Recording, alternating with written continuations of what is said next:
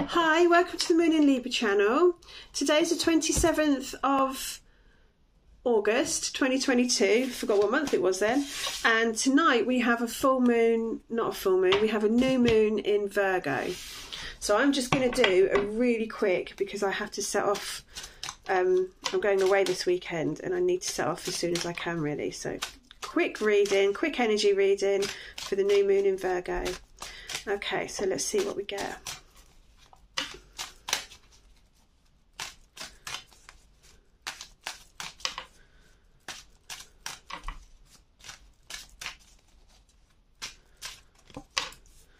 Okay, we've got the Strength card, very Leo energy.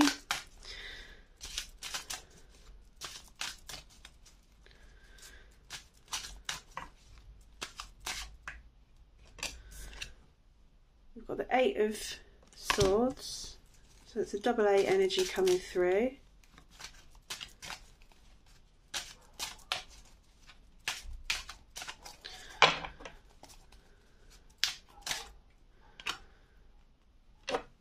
And the Four of Cups.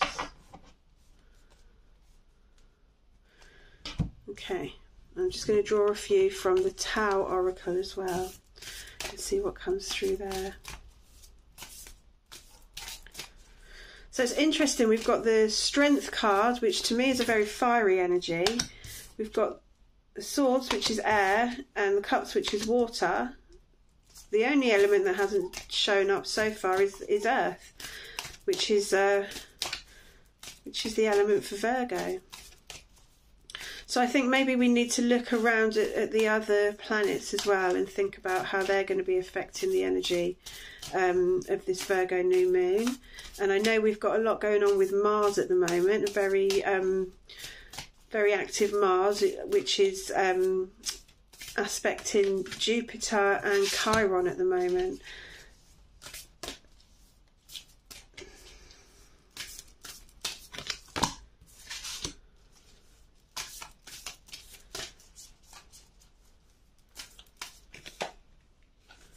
Okay, so the last three cards that I got from the Tao, we've got the words holding together the family and abundance.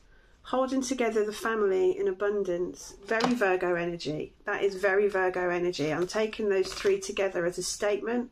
Holding the family together in abundance. So yeah, it's about taking care of the details in terms of your home and your family life. Perhaps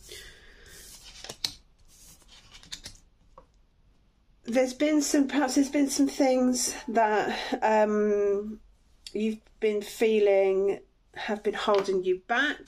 This card, you being completely held back and tied up, blindfolded. You can't see where you are, you can't see where you're going, feeling completely helpless and completely trapped, and yet you've got the gate. The gate is open for you to walk out. You can actually escape from these the things that bind you.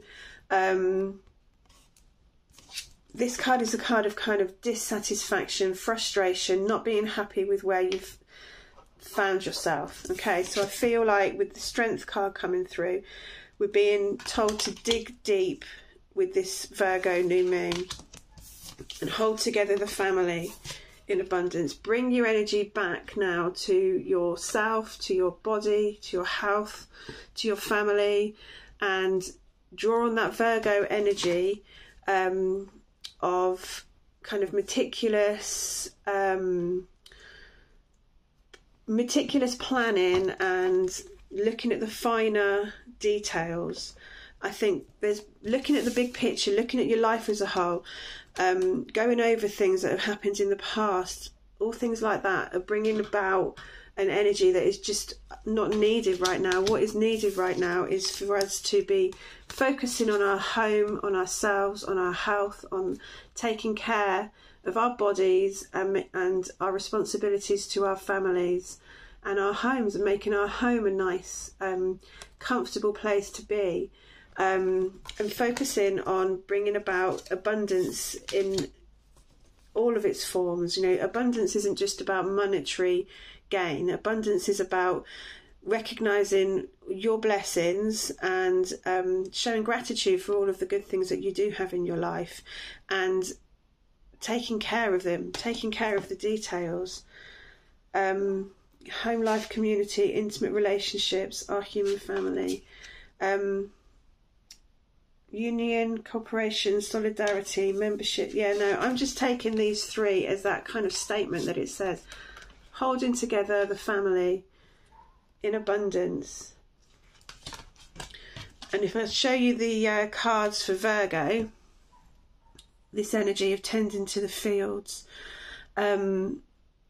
dutiful, hesitant and humble, with a discriminating, diligent and painstaking air. Diligence, looking after your home and all of the, you know, decluttering all of your home if you can, as much as you can, clearing out old space. Because something else that's occurring astrologically at the moment is that we've got a retrograde in Uranus, and this is all about massive change, creating massive change. Okay, so with the Virgo energy, we're going to be looking at the small steps that we can start taking to create big change in our lives. So it's about creating new habits and doing things diligently, with diligence, with a meticulous eye to all the little changes that you can make that are going to lead to big, well, it says enlightenment and awakening. And this can kind of, I always find that simplicity often leads to the biggest kind of most profound revelations. It's always so simple. I've had some really profound kind of moments where I've thought, bloody hell, and it's been a really big realization of something, and I've thought about it and I've thought, well, that was so simple, why couldn't I see that before? But simplicity is often the most profound realization that you can have. Simple things, you know, making these massive changes doesn't have to be a huge overwhelm. It can be as simple as making very small changes and allowing them to become habits. So thinking about small changes that you can make now on a daily basis that will bring about more healthy habits for you in your future. Focusing on your health, focusing on your body, focusing on your home and your family and the things that you're responsible for, and being diligent and meticulous in recognising and planning for the things that you are responsible for, which, you know, number one, top priority on that list is yourself, your health, your body, your happiness, your well-being, and then extending that out to your family and your home. So with the new moon, it's all about setting intentions. It's all about sitting down and planning.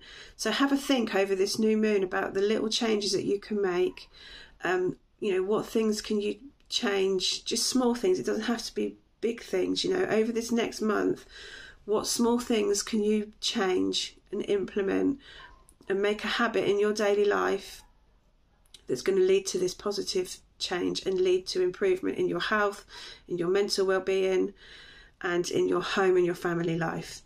Okay, and abundance is always a good place to start with these things. Thinking about what you're grateful for, thinking about what you've had over the last month as well, what you've received, what, you know, the people that you've met, the connections that you've made, places that you've been, good times that you've had, all of that, you know, taking it away from money and just focus on your health and your well-being with this. You know, not everything is about money. Abundance isn't about money.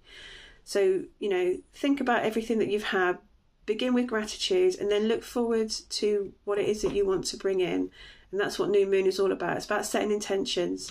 So yeah, figuring out how you can attract more abundance into your life and improve your health and your well-being. So anyway, I'm going to leave it there because I have got to go and get in the car and drive down for about 4 hours down to Kent now. So I'll be back again for another reading, probably for the full moon. So thank you for watching. Take care. Bye.